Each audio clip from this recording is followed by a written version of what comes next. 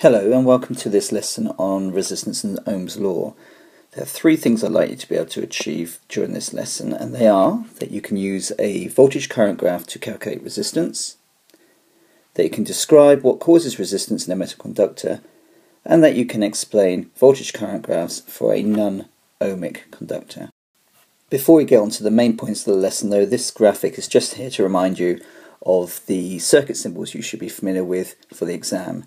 So these are circuit symbols that you do need to learn, and most of them should be familiar to you, but that's for you to refer to at a later point. So what do we mean by an ohmic or a non-ohmic conductor? Well, fundamentally, an ohmic conductor is one that obeys Ohm's law. And Ohm's law is very simply the equation that we have that links resistance, voltage and current. Now what this means is if you were to plot voltage and current on a graph, so we call it a V, I, or a voltage current graph, then for an ohmic conductor you would get a nice straight line going through the origin, where the gradient of that graph is actually equal to the resistance. Now any conductor that has this relationship between voltage and current is an ohmic conductor, but there are some conductors that do not follow this relationship. And they of course are called non-ohmic conductors. So for an ohmic conductor, if you create a voltage current graph for it, then you'll get a nice straight line going through the origin. And we have a graphic here on the left with three examples of resistors or conductors, A, B and C, and you can see that they have very different gradients.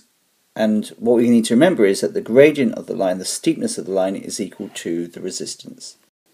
So a steep gradient has a very high resistance, and a less steep gradient has a lower resistance. And we can work out the resistance of the actual component, or the resistor, or the bulb, or whatever it is, from the actual gradient of the graph. And we're going to do a quick example of that.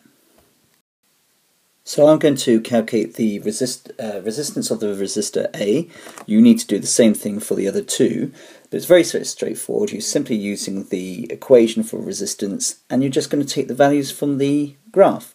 So over here I can see that my voltage is going to be something along the lines of 12 volts, and I can see that my current flowing through my resistor is going to be 0.4 amps. So I'm just going to put that into my equation. 12 volts divided by 0.4 amps is equal to 30 ohms. So we've looked at how you can actually work out the resistance of a conductor from its voltage current graph, but you also need to be able to explain what is causing that resistance, and using some ideas about particles and electrons to do that. So at the top here we have actually a diagram, a simplified diagram that's showing what's happening in a conductor.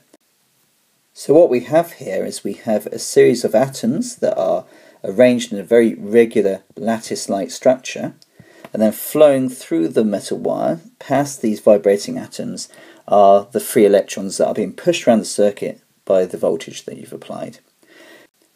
So what's actually happening within this actual conductor then? Well, basically the free electrons are flowing through the metal conductor and they're colliding with the vibrating atoms, and it's this that's causing the resistance. The higher the number of collisions, the higher the resistance. And of course, when the free electrons do collide with the vibrating atoms, some of their energy is transferred to the actual atom itself. This gain in energy means that the atoms vibrate more, which causes more collisions and even more resistance.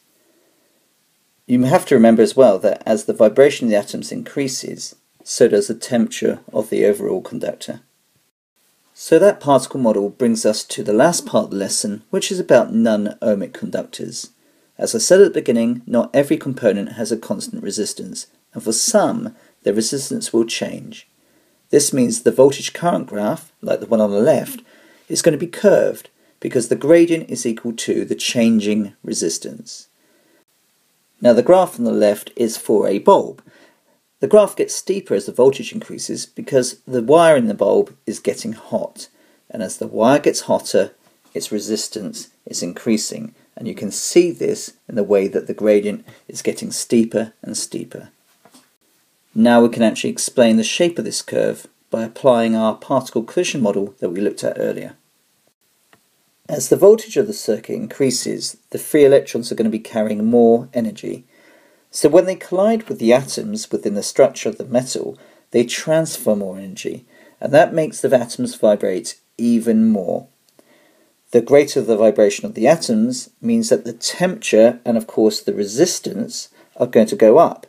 So as the voltage goes up, so does the resistance of the wire. So to summarise, this voltage current graph is curved because as the voltage increases, the free electrons gain more energy, which means that they give up more energy in their collisions with the atoms, which means that the atoms vibrate even more, which of course means that the resistance gets steeper or bigger and bigger. So that brings us to the end of this lesson on resistance and Ohm's law. So it's just worth recapping what we were trying to get out of it, and that fundamentally was basically to calculate resistance from voltage current graph, which we looked at an example. We used the particle collision model to explain resistance in a metal conductor, and then we kind of applied that model to a voltage current graph for a non-ohmic conductor to explain the shape of its curve.